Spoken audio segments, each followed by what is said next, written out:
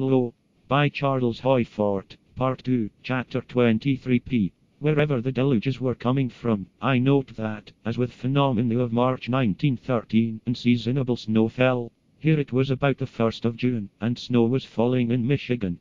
The suggestion is that this was not a crystallization in the summer sky of Michigan, but an effect of the intenser coldness of outer regions upon water that had come to this earth from storages on the planet, or from a reservoir in Starland. Note back to mention of falls of lumps of ice in England.